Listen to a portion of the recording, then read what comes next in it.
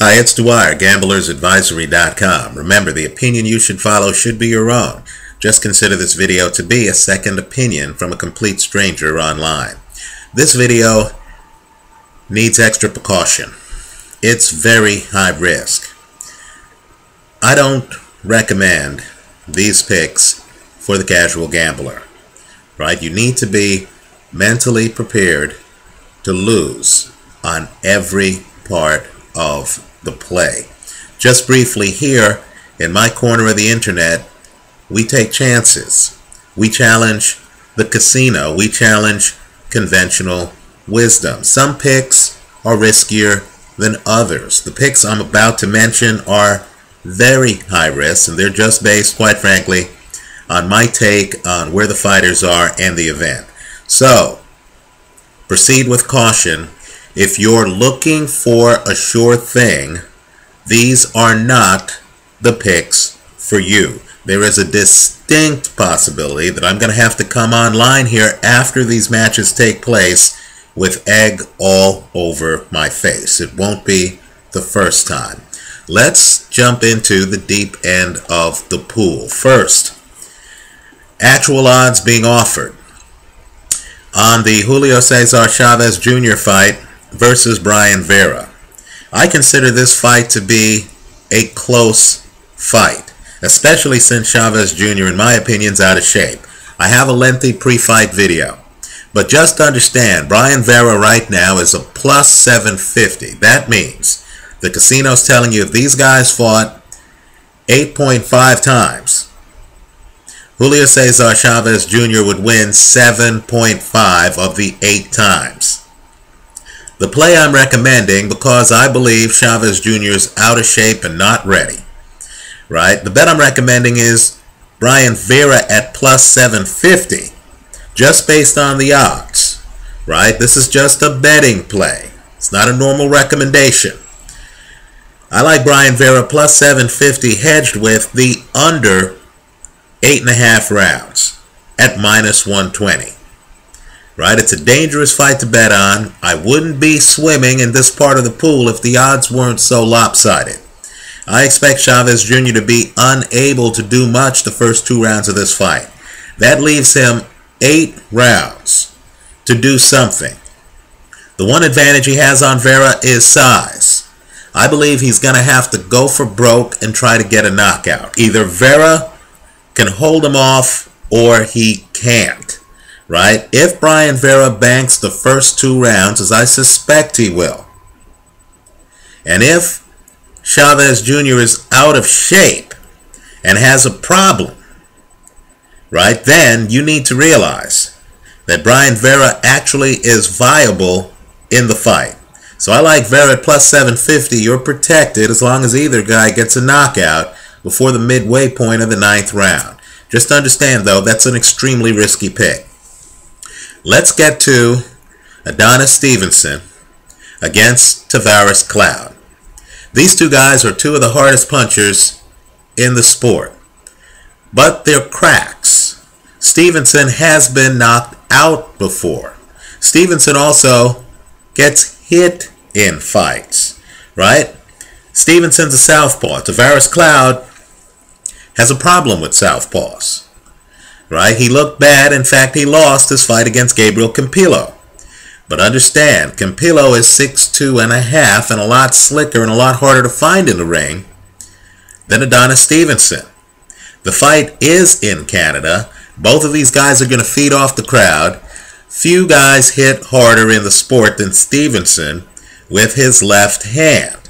Right? Stevenson also is a disciple of Emanuel Stewart. So he uses a side profile and length. Both guys are fast starters. Tavares Cloud famously knocked down Campillo in the first round of their fight. Stevenson famously knocked out Chad Dawson in the first round of their fight. Here's the play I like. Let's take all the leverage the casino's giving us. You're getting a plus 230 on Tavares Cloud to win the fight. I like the plus 230 on Cloud to win the fight hedged with the under minus 145. right? The problem with punchers is that when they get hit and hurt, they don't know what to do. What I want you to do is look at the end of the 5th round of a Stevenson dominant performance against Don George, right? Stevenson cracks him a few times to the body with left hands, right? George gets knocked down, can't take the body punches. Stevenson then steps in to end the fight. And Don George, who at this point is gasping for air, right? The guy can barely breathe. Don George turns around and pins Stevenson on the ropes, and in my opinion, Stevenson didn't know what to do. Now it goes unnoticed, the round ends. But my point to you is if Tavares Cloud gets Stevenson in that position, Cloud might well end the show. This fight is a competitive fight. Cloud, who's really more of a mid-range hooker, throws punches in combinations and has an excellent lead left hook that he can get off, right? If he lands on Stevenson, I don't believe Stevenson has the defensive skills to keep him off, right? Understand, with the under 7.5, you're protected by the hedge if either guy wins the fight within the first 7.5 rounds. In other words, 7 full rounds, and you get half of the 8th. Because both of these guys are fast starters, because Stevenson doesn't move as well as Bernard Hopkins, who kept Cloud following him around the ring in the last fight, because both of these guys like to trade, and because Stevenson has been knocked out cold, I believe that either guy could win this fight by KO. I'm playing this really more as a distance play than by picking a side. But in a competitive fight like this, when you're giving me plus 230 on Cloud to win, I'm going to take that leverage in addition to the under 7.5. By the way, on the under part of the play, that's a minus 145. The spread between the plus 230 and the minus 145 gives you a profit-making opportunity. Okay, as I said, these bets are not for the timid. You need to be prepared, especially when you're taking plus 750 underdogs like Brian Vera. You need to be prepared to lose bets like that, but just understand, if you win, it's going to be sweeter than most. Because, of course, with Vera, every dollar you bet, you would get back $7.50 should he pull the upset. And let me just point out, if Chavez Jr. is as out of shape as I suspect he might be, and as rusty as I suspect he might be, let's say he quits in the corner before the midway point of the 9th round. Keep in mind, that's a high over-under in a 10-round fight.